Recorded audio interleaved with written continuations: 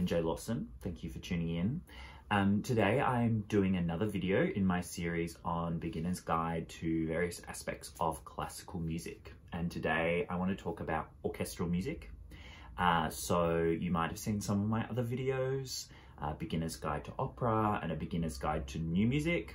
This one I'm doing a quick summation of orchestral music. So from the beginning of the orchestra through to the present day. And I've got a list of some suggested listening. I'm not necessarily going to talk about the history of the orchestra because there's lots of other great content that does that better than I can.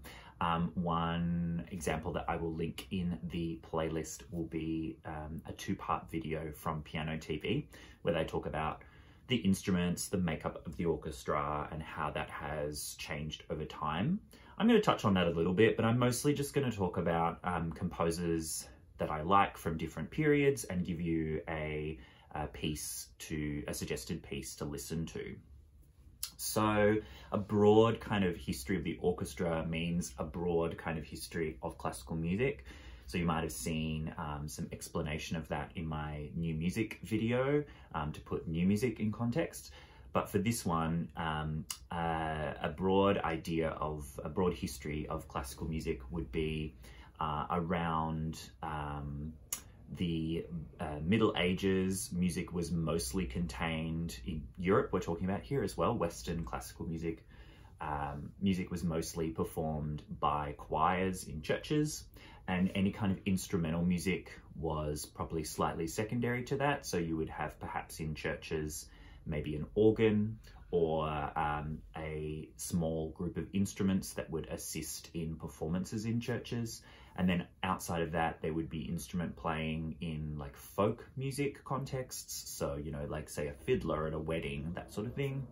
And there may be some instruments that were used for more occasional music. So say like trumpets to perform for the entrance of the king, or hunting horns that were used by hunting.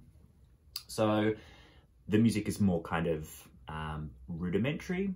And then as we move into the Renaissance period, those instruments are brought together more often. They might be used to create more dance music, and that becomes a big aspect of the development of Western classical music. There may be instruments that are used to accompany the church singing, and they get more larger and more complex. And of course, that's caught up with technology. As technology develops, the quality of the instruments develop. Really important aspect is organs. Organs become more technologically proficient and become a huge part of church music, and within that, community music making. And so the organ is really like central to a lot of music, say in the Renaissance and the early Baroque period.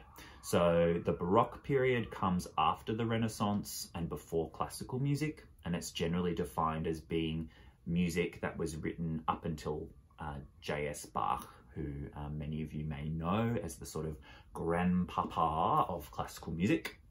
So I wanted to include one piece that was pre-Bach, and this discussion is really, I've kind of split it into, you've got old stuff and you've got newish stuff. And by newish, I mean like 20th century and 21st century music.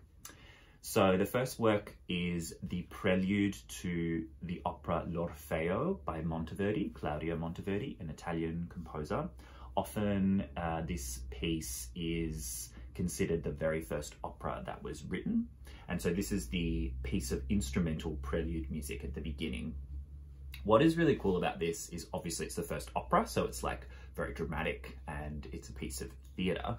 But in terms of the orchestra, what's really interesting is that Monteverdi uses a large group of instruments, trumpets, what are called sackbuts, which look like trombones. They're an early type of trombone, but they're less big and loud and brassy than the modern trombone. They're more light and subtle.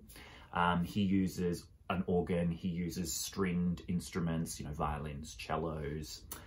There are theorbos and lutes, so like early guitar-like instruments. there are harps. So there's this really interesting mix of instruments, and you really have an orchestra or a group of musicians that is not, that doesn't look anything like the contemporary modern orchestra.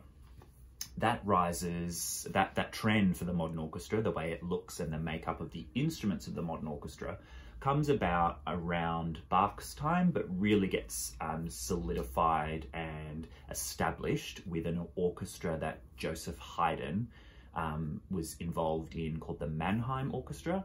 And I believe that's around the late 1700s. I'm not sure of the exact time that happened. And that orchestra was so good and successful, and the makeup of the orchestra, so predominantly string instruments with some woodwinds and brass and timpani, which are drums, kettle drums, they're called in America. That success of that orchestra inspired other cities and, of course, rich princes and kings who were impressed by the quality and the sound of this orchestra to create their own. And then, of course, composers were they were essentially servants in those days, so they were basically paid and told to write for what we call the Mannheim Orchestra. Anyway, so pre-Mannheim Orchestra, the piece, the Monteverdi piece, is really dramatic and brassy and loud, and it is heralding the beginning of a very long and very beautiful opera. And you know, it's telling you to sit down, shut up, and pay attention to the drama that is about to take place.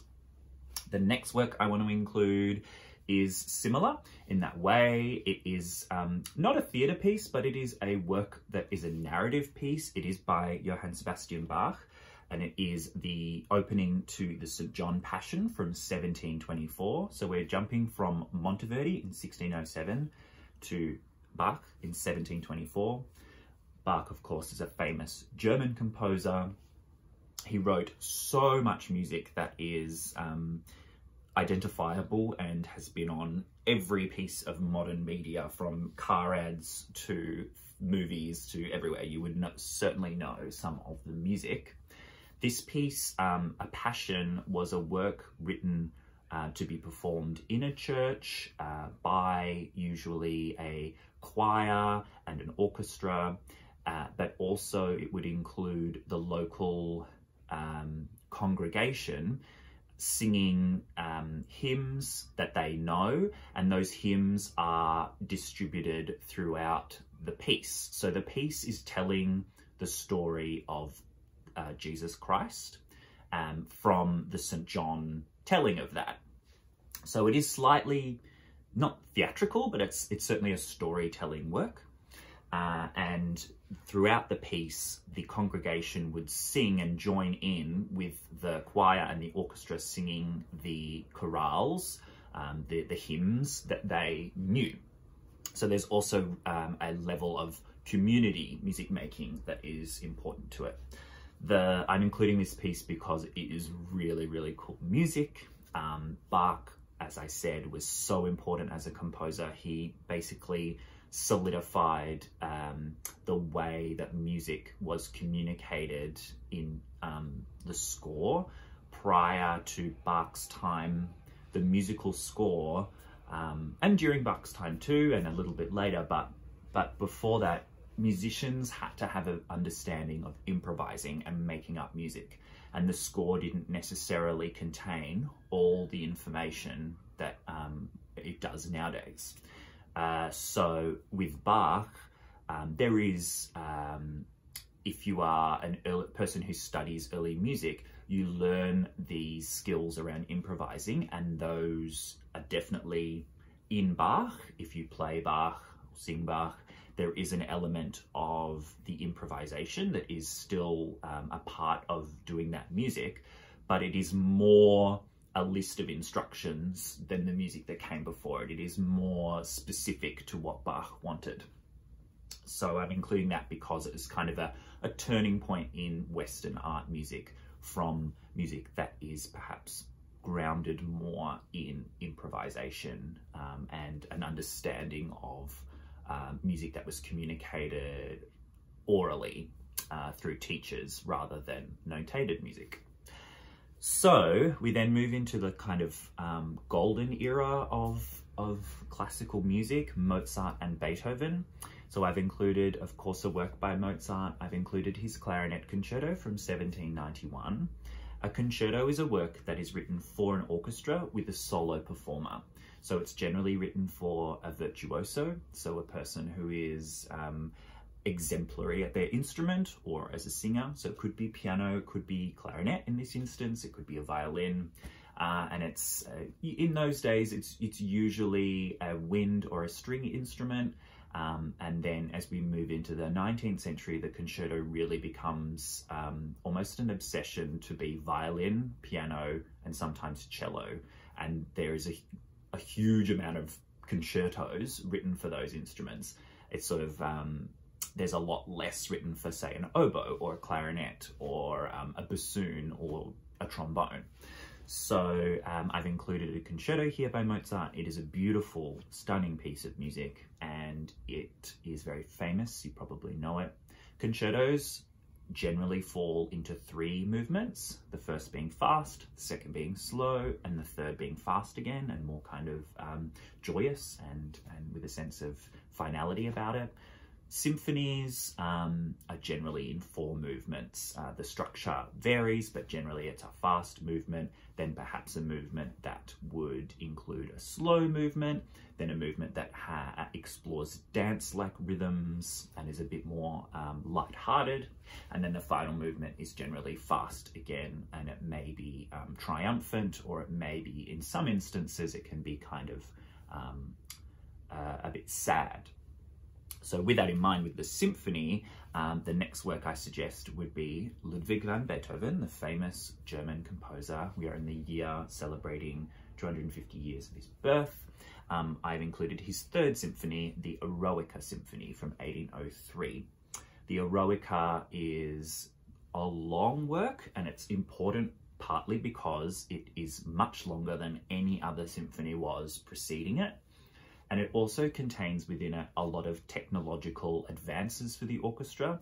That includes new instruments were included, like adaptations to horns that Beethoven writes for, but also the ability and the technical proficiency of playing instruments develops over time, and that is reflected in Beethoven's work. He really starts to push the level of playing required by orchestral musicians in Eroica, and that's to do with the music that they're playing, but also the length. A lot of symphonies prior to that are only, say, 20 minutes long, and that has a lot to do with the time and skill of the musician and the time that instruments would remain in tune and wouldn't literally fall apart in some instances. Beethoven is, there's more technological advances, and so he pushes the length of the work to be sometimes in some versions up to an hour long of the Eroica Symphony. Beethoven's really important because he, like Bach, is a very transitional figure. Bach, as I said, really worked to create a solid framework for music to be created in. Haydn grew on that. Mozart certainly grew on that, and then Beethoven takes what Haydn and Mozart establish in the classical era and start to push it with these technological advances, with social changes. Beethoven becomes a freelance musician while Mozart was a servant musician, and Beethoven really pushes us into what we call the Romantic era, where it's less about writing music for a king or a prince or for the church, and it's more about Beethoven wanting to write music for themselves, for specific lovers or collaborators or musicians. Certainly the church and rich people were still there paying them to create music in their name, but there's more of a push to the individual artist. The next example, it comes from the early Romantic period, from Felix Mendelssohn. It's his 5th symphony from 1830, which is not a hugely famous work. It's like not, going to be in the top 10 orchestral pieces. And that's partly why I wanted to include it, to introduce this work to an audience that might not necessarily ever get the chance to listen to it. But it's also interesting because Mendelssohn was a Jewish composer, which came with a certain amount of anti-Semitism against him, especially during the Nazi regime. And so his importance and his legacy as a composer has been under question ever since he was alive. And so I really like his music, and so I'm championing that here. The work explores a lot of religious aspects and contains within it some quotations of famous hymn music. So Mendelssohn, as I said, was Jewish, but he of course lived in a time where he wasn't necessarily able to be practicing. So I've included that work here. The next work is well and truly from the Romantic period, which is very much a 19th century tradition in music, painting, poetry. And it is Johannes Brahms' First Symphony from 1854. Brahms was famous for, especially in this symphony, for trying to deal with Beethoven's legacy. So Beethoven famously wrote the 9 symphonies and died after the 9th symphony, and the 9th symphony is of course a huge symbol in Western art music and in humanity and creativity in general. And Brahms really took this pressure to heart. He spent a long time before he wrote his First Symphony, because he said that the ghost of Beethoven was just so overwhelming to him. So he writes this really amazing First Symphony. It's also important because around that time is the birth of what we call programmatic music. So what that means is that, say, a composer starts to write a symphony, and the composer decides to theme it about taking a walk out in the countryside, which Beethoven did in his famous 6th Symphony, the Pastoral. That became almost a sort of political, artistic decision. Up until then, music had served a purpose that was about entertainment and was entertainment or academic. And so it was a very abstract thing. You created music to be music. Beethoven comes along with this symphony and he sort of opens this new can of worms where composers can explore creating ideas, images, character, drama through music.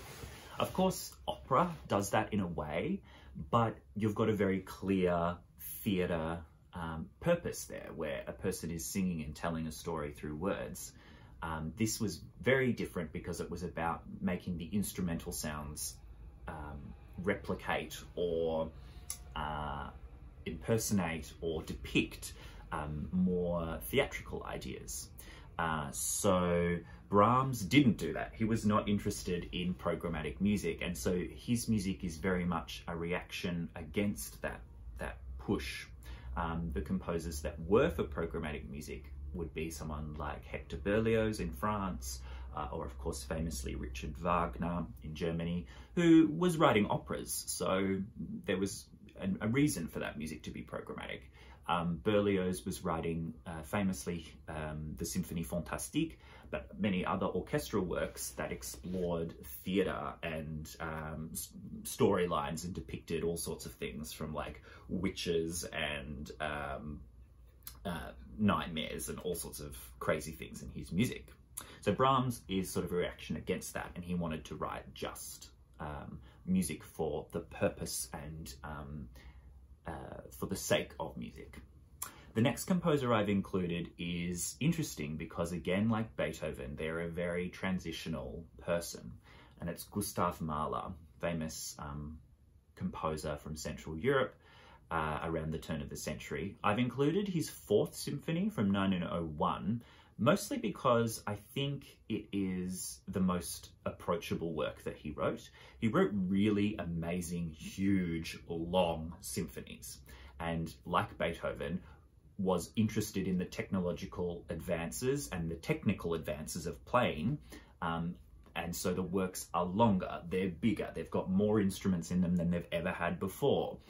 There's new sounds. He also wrote at times, not all the time, but at times programmatically. So Some of the works, there's a symphony called the Resurrection Symphony, which deals with the idea of someone dying and how they move to heaven, and the idea of a soul and what your soul's life is on this earth.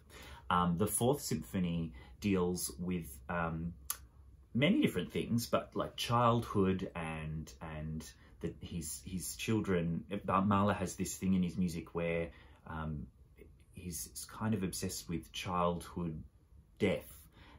He experienced the death of his two daughters tragically when they were quite young, but also lived in a time where childhood mortality was very high, and so he would have been surrounded by friends and colleagues who had young children that died.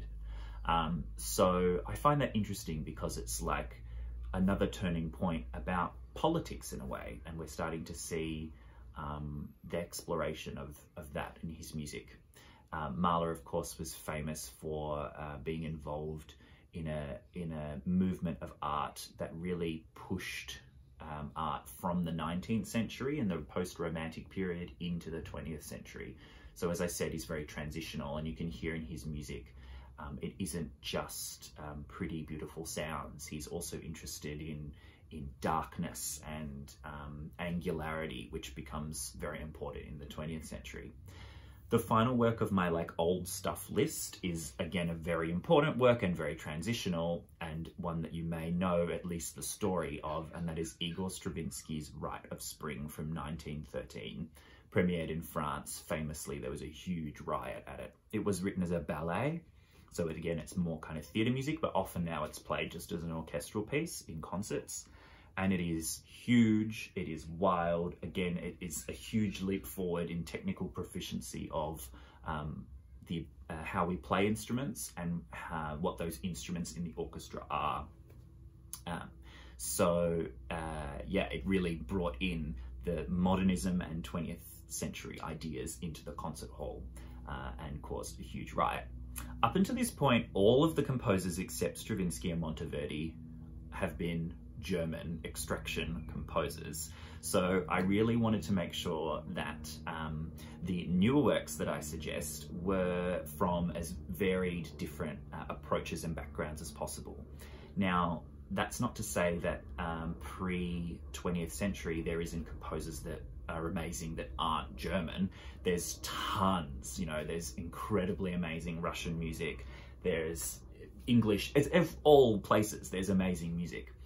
But I wanted to kind of pick the important works of the canon that are a good way to be introduced to different approaches and styles, works that are concerti, works that are symphonies, etc.